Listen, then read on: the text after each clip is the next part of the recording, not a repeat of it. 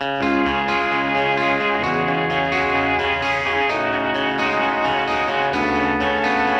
you're here with Matt Stanford from the Canola Council for Canola School on realagriculture.com.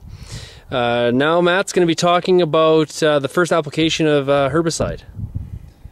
The research that's been done at Ag Canada research stations has shown that early weed removal in canola is very critical to maximizing yield.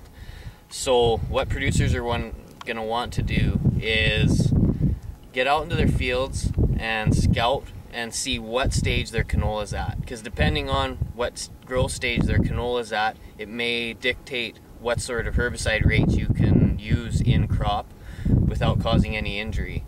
Also, you want to get out there and make sure that you know what different weeds you've got that you're dealing with in those fields, and that way you can tailor your herbicide package to what you've got in the field. In this field there's a little bit of kochia here, there was a dandelion over there, there's a little bit of wild oats or grass of some sort there. So in this case here we're starting to get into that, first true leaf stage. The odd ones pushing the second true leaf out, but some of them are still in the cod leading stage. So we're going to want to be checking our blue book or our herbicide guide in our province, see what we can use on canola of that growth stage, and then try to tailor the rate accordingly to what we've got here with our weed spectrum we're dealing with in each specific field. So with canola can be quite variable at times in terms of, especially early on.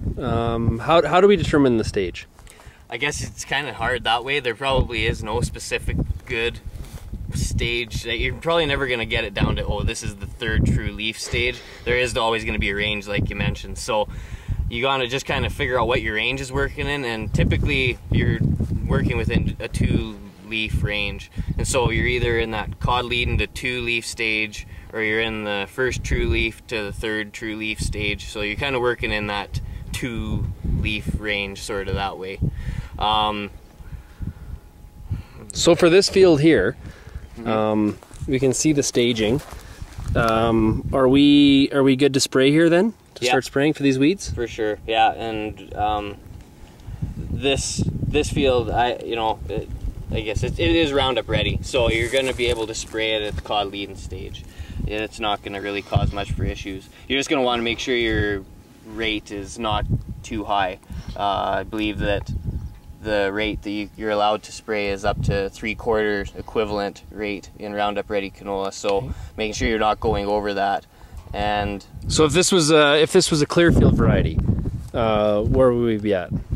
I guess with the Clearfield system, it is a little bit trickier because you only do really get that one shot at your broadleafs anyways. And what's been showing up in Western Canada this year is we're seeing the grassy weeds, coming on faster than the broadleaf weeds. And so with the Liberty Link package and the Clearfield package, what I've heard producers doing is coming in with just a broadleaf, with just the grassy weed,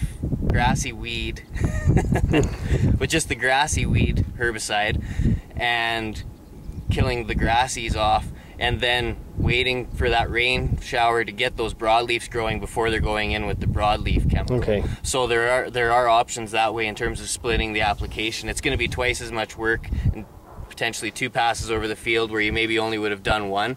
But getting out there and knowing what weeds you're dealing with, it can help you manage that properly. Every year is not the same. Exactly. Every year is different. You bet. So if this was a Liberty variety, so in Vigor variety, we would be waiting as well, or maybe going with the, what would be the strategy for the Liberty? I guess in the Liberty system right now, there are a few grassies, but there's also the broadleafs. Like you've got kochia that's starting to get fair sized here. So you don't want to wait too long on that kochia for sure. So in this situation, because there are the grassies and some broadleafs coming, you probably could do it all in one shot. I think that would probably be the strategy in this field.